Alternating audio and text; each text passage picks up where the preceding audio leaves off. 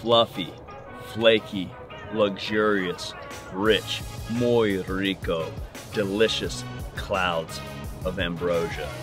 Today, we're working on Cheddar Scallion Biscuits.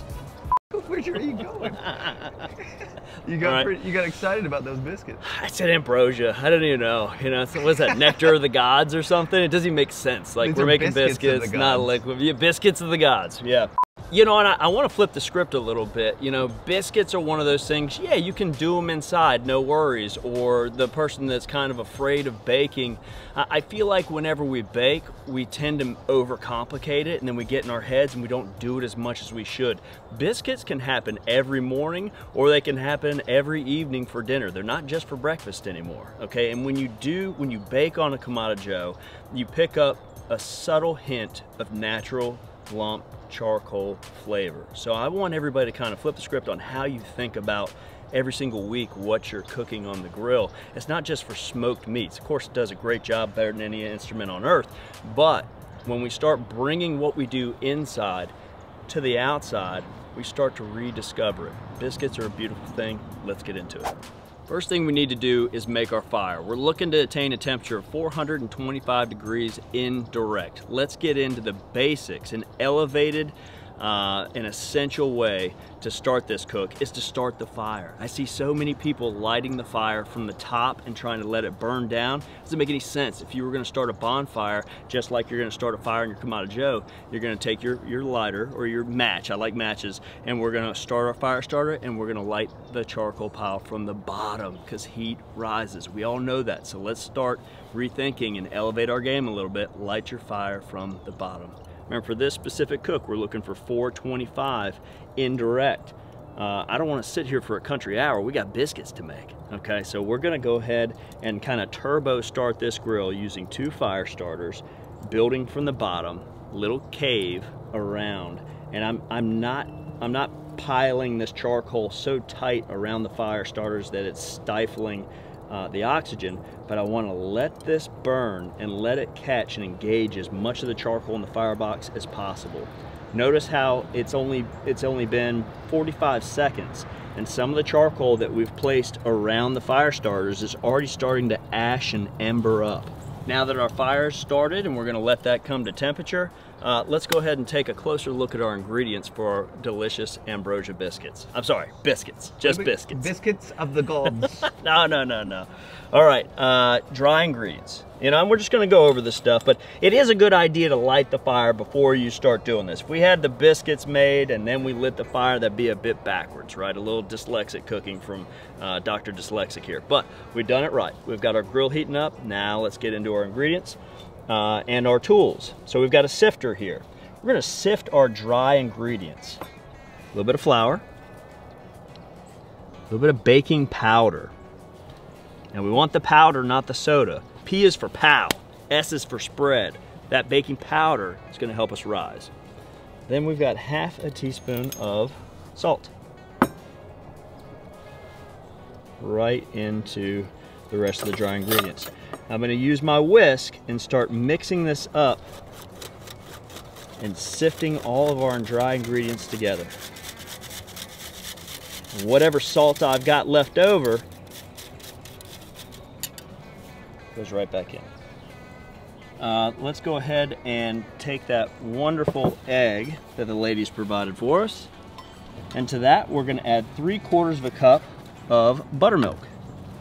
I'm going to throw some gloves on because now it's time to cut our lard and our butter into the dry mix. And I learned a long time ago a little trick for getting butter cut in, and it's using a box grater. So we want to use cold ingredients here, and I'm just going to take 1 tablespoon of butter and softly grate it on the box cutter right in. And then I'm going to take the rest of this butter and just put it here so that we can grease this nice cast iron. The lard, if it were really cold, we could push it through our grater as well. But it's gotten to a bit of room temperature, so we're just gonna, with our hands, gently tear You can see a couple pieces of the cheese kind of adhered to it. That's okay, because cheese is our next ingredient after we cut the lard and the butter into our dry mix. Now, a lot of folks have a pastry cutter. I just don't have one, and that's okay. You can use a fork or 2 knives, and we're just gonna kind of cross cut, and you're gonna see this mixture come together. Roll around the edges and just have fun with it. And if you've got kiddos around, this is a great job for them. And again, it takes a little bit longer with the cutting and the knife technique than it would using a pastry cutter, but use what you got. All right, I feel really good about that. Start to see some little flakes. Let's go ahead and add our cheese and our scallions. We're looking for 1/2 cup of cheddar. So the cheddar is obviously nice, cheddar biscuits, but the scallions just bring that little bit of bite that I really enjoy in a biscuit. And plus the color doesn't hurt as well. It's really nice. All right, now we mix the wet and dry ingredients together, forming a dough that we're gonna turn out onto a slightly floured cutting board. Sometimes I like to ditch the spoon and just go ahead and get in there with my hands. This is looking really nice. You don't want to overwork your dough, and you want to get it done in a time where all the ingredients are still relatively cool. Dough's starting to take shape, but before we do anything else, we need to get our deflector shields in the Kamado Joe and close our dome so that dome can start accepting some of the temperature so we get a nice even cook. Let's go ahead and put that all together. Now we're gonna use our ash tool. Notice how in a very short amount of time, we've got a very big heat signature. Everybody's ashed up and engaged except for this outer layer here. So I'm gonna use my ash tool and spread everybody out. And again, that's a small amount of charcoal lit very quickly to a really high heat signature. So if we were just gonna grill direct, we're ready to rock and roll at 500 degrees. Once I set the deflector shields in, that's gonna cool that temperature down just a little bit. We're gonna close the dome and let that dome accept some of that energy so it can transfer into the biscuits for a beautiful, even rise. You don't need a whole ton of flour on the cutting board, but you just wanna make sure we're not gonna stick to the board as we turn our dough out. We're not adding flour to the recipe here. And this dough looks fantastic. And so we're gonna round the dough right now. And just by doing this cutting underneath action, and I'm kind of pulling the top, you can even get on there and make a big dough ball if you like. Look how pretty that is. Okay, and with a gentle hand, I'm gonna flatten. And we're only gonna do this a couple times, but I'm gonna pull and flatten. See where it's sticking a little bit over here? So I'll sneak some of my flour that's on the board right there. It's almost like laminating dough. We're gonna give it one more fold and that's it.